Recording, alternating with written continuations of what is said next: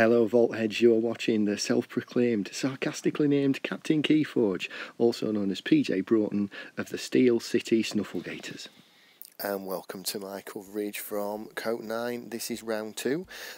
Once again I've been selected for adaptive, so these are the two decks that we are choosing from. Now again, like last game, I would go for my own. Okay, the reason why we picked the 59 SAS for adaptive is because we think it's a bit of a sort of Archon trap deck. I think that Dark Tidings are undervalued, and with the amount of creatures that's in that deck, plus there is some Amber control in there, there is a bit of creature control in there, we didn't just want to put it for Archon.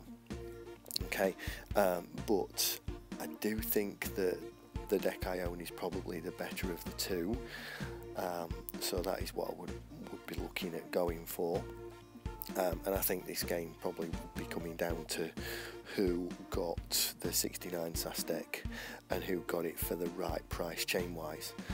So here we are with the bidding process, because we've both selected the same deck, so we've both chosen the 69 SAS deck this time. So there you go, my opponent's bid 1 chain, I've bid 2 chains, they've bid 3, I've bid 4, they've bid 5, I've bid 6. I'm going to think about it. I mean, I'll be honest, this is the first time in any game I've ever bid chains, to be fair. Don't mind admitting it. They've bid 7, so obviously I can look at bidding 8, or I can pass it to them for 7 chains.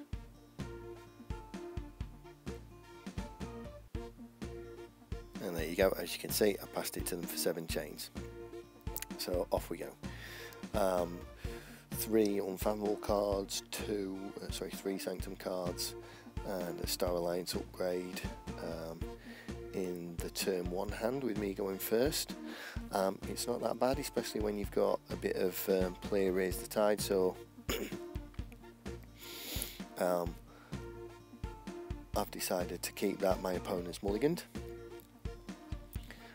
so that's now my turn 1, and I've put down Marshall Ewer, passed it to my opponent.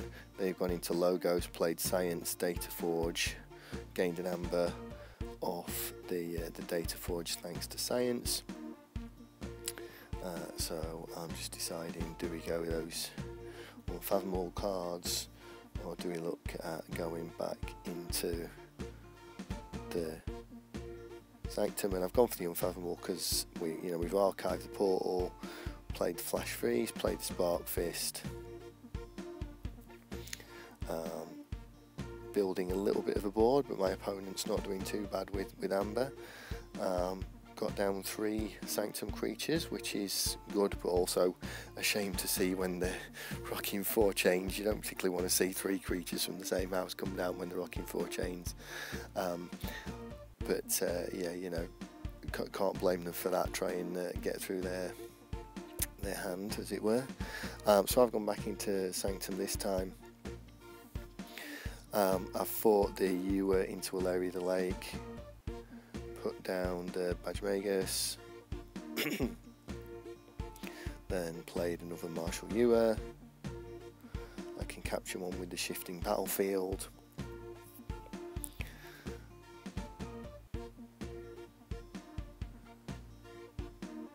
And there we go. And then pass the turn. So they've put down a Bajmagus this time, after going into Sanctum.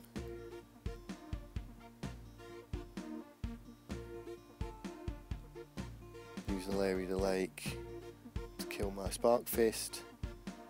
Use the Staunch Knight to kill my Bajmagus. And then play Cleansing Wave to gain 3 Amber, pass the turn back to me.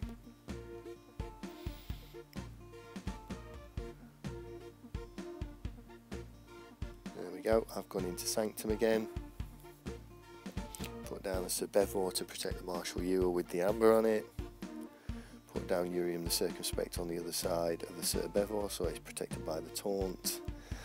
So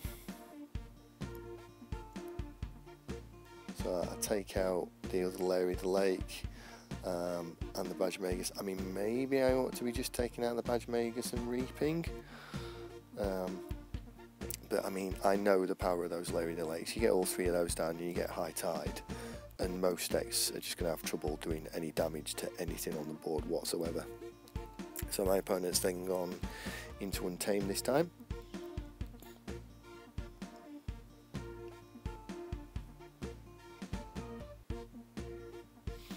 Played down Cross Porpoises and gained an Amber.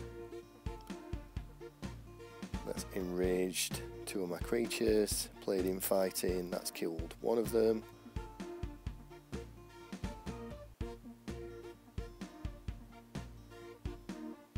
Played Old Paddy. Played Sporegora, and passed the turn to me.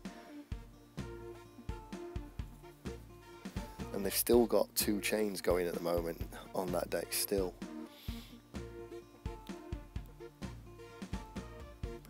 A lot of big hands considering it's a chain deck there. So I've gone into Unfathomable, played Portal to raise the tide, played the Flamegill Enforcer and the Abyssal Zealot. Again, trying to keep up on the board, because the only way I'm going to win really is by having a board. So they've gone into Sanctum, they've played Larry the Lake, they've played Sir Bevor.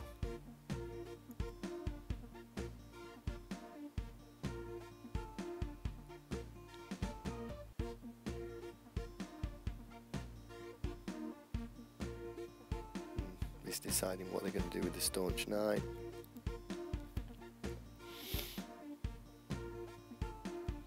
And they've reaped with it, can't blame them for that. Then they've also played Cleansing Wave, got to a big check of 8. So I'm going into Star Alliance, played Techno Babble to stun the couple of untamed creatures.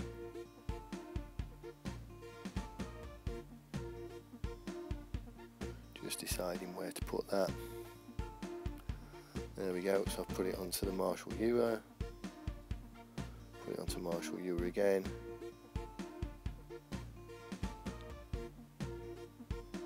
I'm just thinking about the tide. I mean, there's a chance I might have been better putting it on Urian Circumspect, but it is enraged.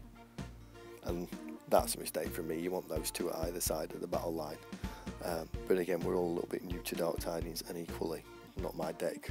I haven't got a deck with those two creatures in it. But it's still, it's bad play from me. That should have gone elsewhere. And then I played down the Shield You Later.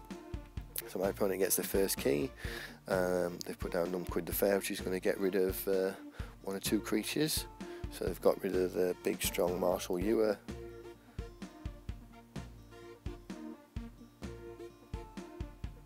And then got rid of one of those two Star Alliance creatures. Reap with Bever, reap with Larry the Lake, reap with Staunch Knight, got to check again.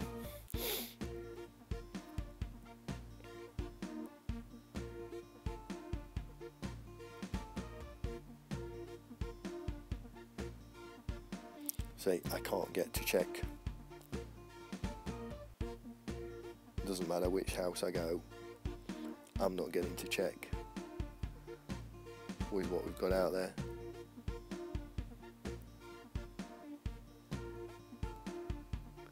So I've exhausted 3 Sanctum creatures, mainly because, again, I mean, that's worth 3 reaps, I suppose. If he goes into Sanctum next turn, use that Flamegill Enforcer to take him off check.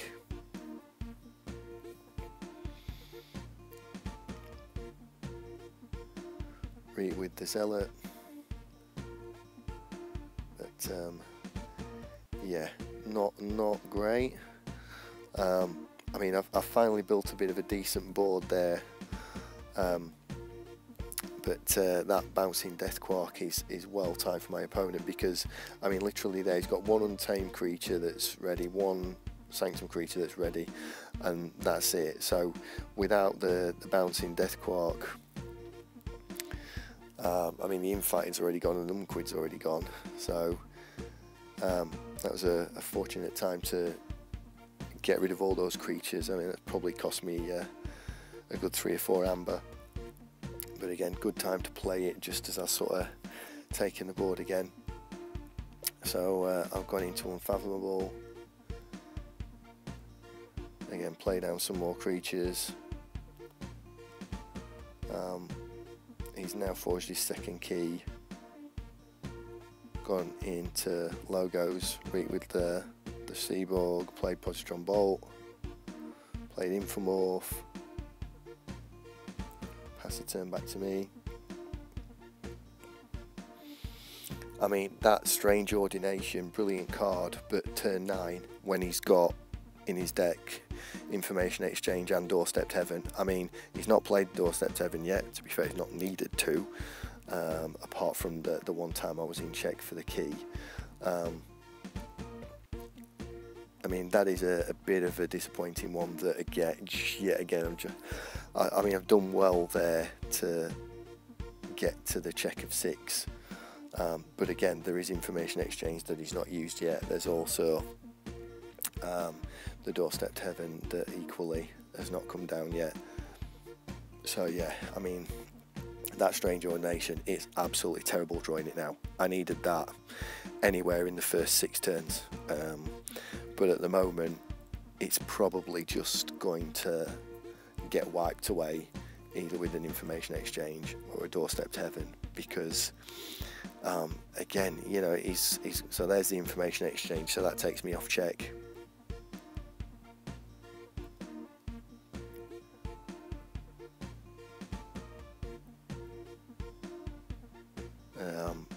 He's not quite going to be able to reap to check with the Logos, but again, you don't know what else he's got in his hand that he could get to check with on the Logos. So there's a Positron Bolt, that'll gain an amber. Definitely going to be able to reap to check now with those 2 Logos cards.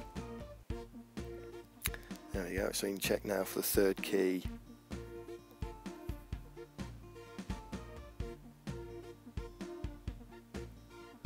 And he's raised the tide. There we go, pass the turn back to me.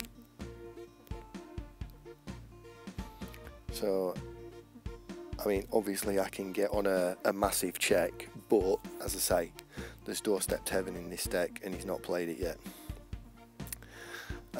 So there's the Gatekeeper, so at least take him off check.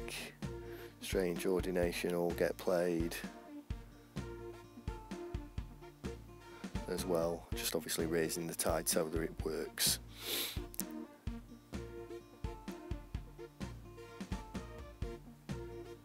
There we go. So I mean, I would expect him to have the Doorstep, because he's not played it yet. I mean, there's a chance it's right at the bottom of the deck. I mean, I didn't get to use the Doorstepped Heaven in my first game. My opponent got to 10 and forged the key off it, and it wasn't there for me when I needed it. But again, I mean, we're turn 10 now. We're very late on in the game. He's not played it. Very good chance he's going to have it. Also as well, make absolutely no impact on him whatsoever when he's at 5. He's just not going to gain the amber off it, but if he uses it.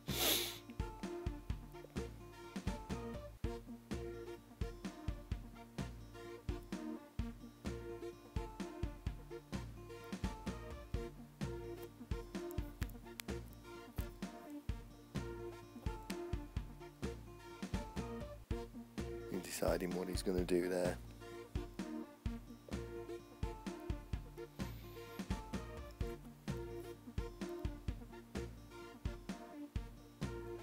We're going for Sanctum, and there's the Doorstep. I mean, I've got to say, I think I am massively unlucky to lose this game 3 keys to 1, because now I'm going to lose this game 3 keys to 1, and the 2 times I put down a big board, he gets Numquid and he gets Bouncing Death Quark. Both times I outboard him, he has one of the 3 board wipes in his hand. I get to 9 amber, and there's Doorstepped Heaven.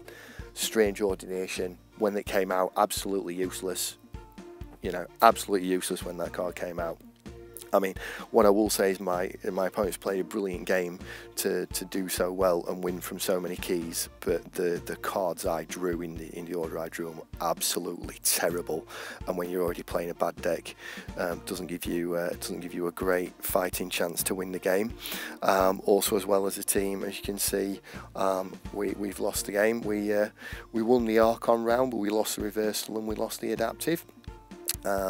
So yeah, that leaves us 1-1. We've also got the bye now, so we'll be 2 match wins to 1 match loss, and then we'll see how we'll go in the next round. Thanks for watching, so feel free to like and subscribe. I love comments and criticism, so please feel free to leave those. I'll hope to see you next time, but until then, may the Forge be with you.